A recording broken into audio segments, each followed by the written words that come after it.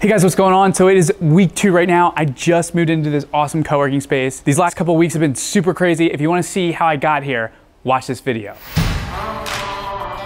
I'm Mike Black, and I'm giving up everything during a global pandemic. The world economy has been crippled by COVID, but with the right mindset, we can get through this. I believe right now is one of the best times to reinvent yourself, and so I'm putting everything on the line to prove it. I drained my bank account to $0, got rid of all my belongings, and I cut off my entire network. I walked away from my 7-figure business, and I'm now going by the name Scott. I'll have 12 months to build a new business and go from 0 to $1 million. This is the $1 million comeback. You have to just put stuff out there. Where are you filming? I'm filming you, filming me. It's starting to really hit me. I don't know what else to tell you. There's a lot more work to do.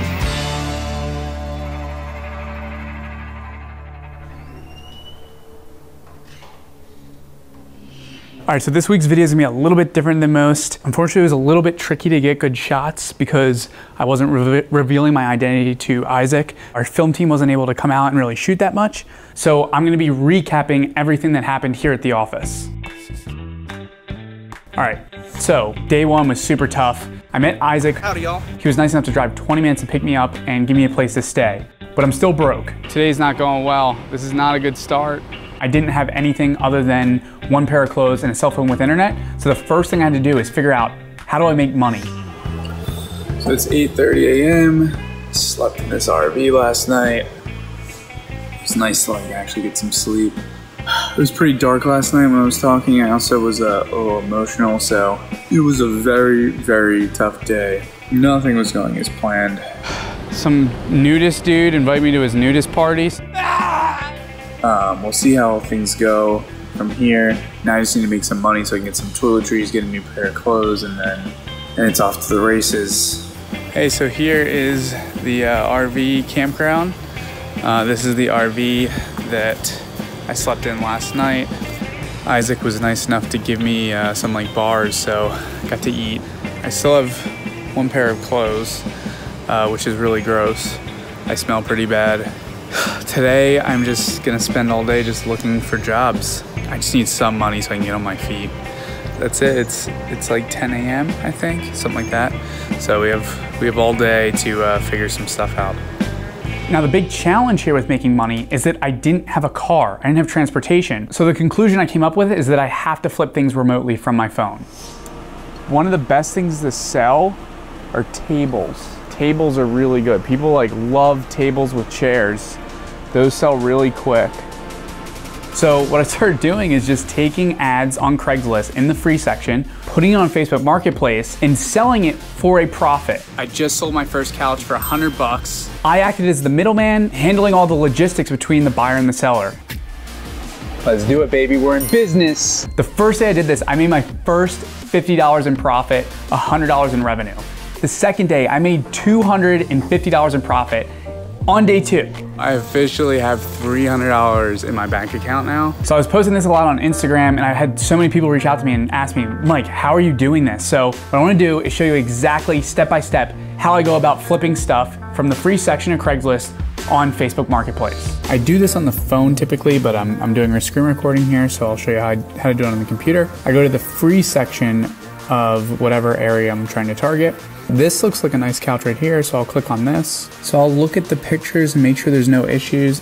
I'll save all of these images and I'll copy this text and I will go to Facebook Marketplace. You just go over here, you hit create a new listing, items for sale, and you get started here. So then again, we'll copy all this stuff, we'll add it in here, I'll put a title for it. Description, I'll just make the text better and then we'll hit post. Now, before I do that, I will reach out to the person. So I'll open up my email here and I'll say, hey. Okay, so then I send this message here, pretty much to say, is this still available? I'm really interested in the couch. I really want them to call me. My goal is to get them on the phone so I can explain what I'm doing here. You'll have a much better conversion rate on the phone than you will replying to emails and telling them what you're doing. After I send that, then I'll just wait for them to respond. Now, all of a sudden you start getting all these messages. So let me go to some messages. Okay, so here's an example of a message. Someone's like, is this available? I can get today, I'm ready whenever, blah, blah, blah. Once the person selling it agrees to this, then you have to handle the logistics. I pulled off something today that I'm pretty happy about. Someone wanted a couch and they said, hey, can you deliver it? Instead of making excuses and going, oh no, I can't do that, I closed the sale. I started posting like, hey, looking for a delivery person, blah, blah, blah. I had 4 or 5 people reach out to me that want to do deliveries now. This is big. Whenever I need a delivery, I have people that are ready to deliver. If you want to be successful in business, one of the most important things is just f***ing care. After you have sold the item, they'll be really happy. Like, people have said to me like, oh my God, this made my weekend, all this stuff. Ask them like, do you have anything else you need help selling? Someone I sold a couch for had 4 more couches I was able to sell for them. That's it. If you're interested in doing this, that's how we do it, baby. Hope you enjoyed this flipping video. So that's exactly how I went about taking free items on Craigslist and flipping them on Facebook Marketplace. All you need is a cell phone with internet. No f***ing excuses. don't include that. I'm putting it in. Coming out of the weekend, I made $300 bucks. I had to figure out, what am I gonna spend this money on? What are the first things I'm gonna buy?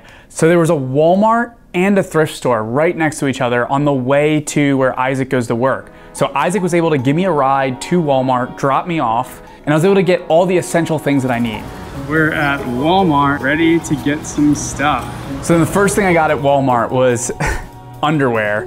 One of the unfortunate things about this project was the first couple days, I had to shower and then put my clothes back on. I'm very, very, very, very, very, very excited to get clothes tomorrow. Look how gross this is. Now I get to put these boxers back on that I've been wearing for the last 3 days. Isn't that nice?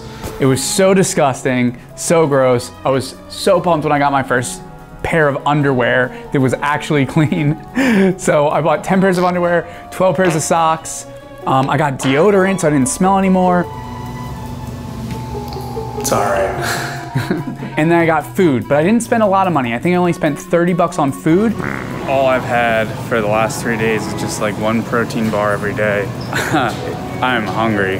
I ate real good the first week. I got canned tuna, I got canned beans, I got spaghetti with no sauce. I have beans for breakfast and lunch. And I got a gallon bottle of water so I could keep reusing it and refilling it. Fucking bug in here. God damn it, dude, I gotta get out of here. We're drinking premium bug water. It's actually a new craze, it's called high protein water. So then after doing all of that, I went across the street to Goodwill. The first place we went to actually wasn't the right Goodwill. They moved to all the way over there, which really sucks. I was lugging all of my groceries. This is why it's called the comeback.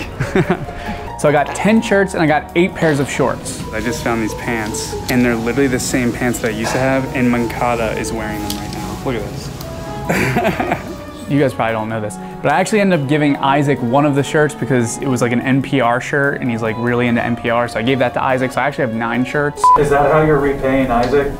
You gave him a shirt?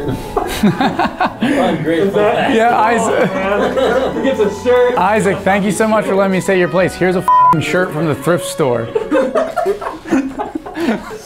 Hey, what's going on? Before you say anything, I know, I get it. This shirt is freaking disgusting. I know what I'm doing is wrong. I'm at heart right there. But when I was at the thrift store, this repulsive shirt, was the cheapest thing for a reason. I had to do it. I know, I don't want to hear about it. I'm disgusted with myself.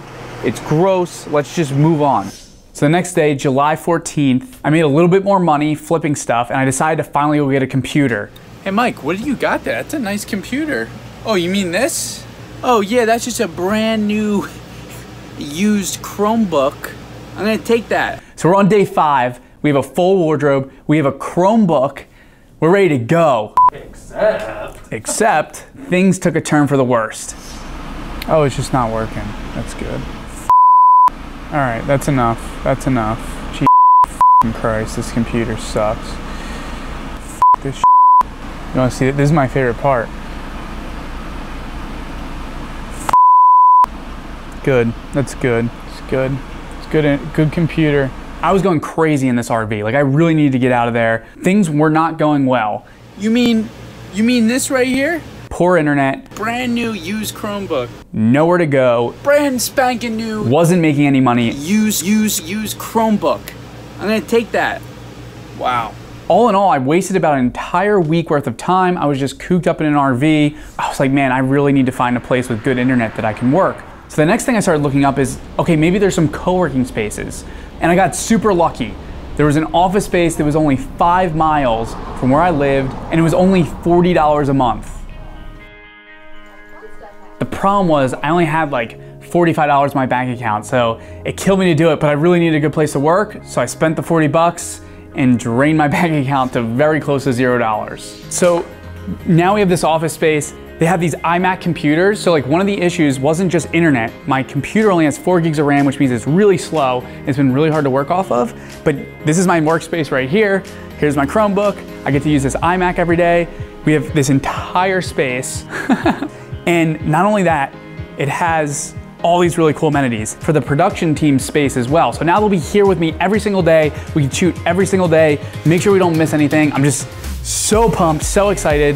Here is kind of like the common area. There's not too many people here right now because of COVID, but I come here every day now. I take the bus. They have this like super cool production room. They have a podcasting room. They have all these other like meeting rooms. All my problems are solved. I now have internet, access to a fast computer. Now we're ready to build our business. And that's how you turn used couches into an office space.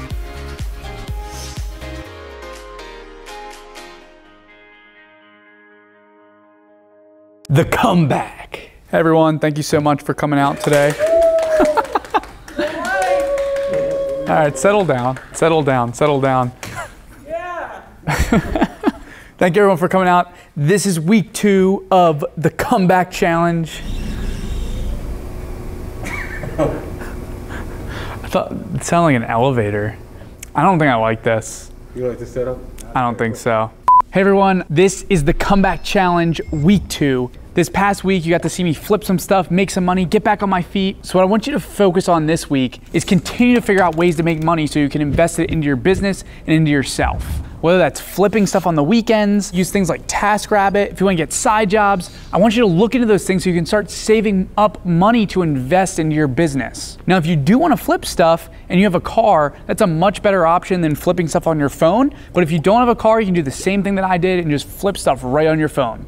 The second thing I want you to do is get a good working environment. As you saw, I kind of had that downturn and I had really poor internet. I didn't have a good place to work and I was really unproductive because of it. I know a lot of you are at home right now because of COVID. Make sure at your house you have a good setup and a good working environment where you can be productive. And if you don't have a space like that at your home, look for outside places where you can maybe go to be productive and get work done. The third thing I want you to look into is local resources in your community as well as co-working spaces. Co-working spaces are a great place to network and meet like-minded individuals, and it's also a great place to work. A lot of co-working spaces can be really affordable as well. This place is only $40 a month, but places like WeWork, where I typically have office space, might start at $300 a month, which is still really cheap for all the benefits it brings. You can have a really nice workspace, you can meet really cool people, it's just a win-win across the board. So that's it for this week's video. Get out there, go hustle, I'll see you in the next video.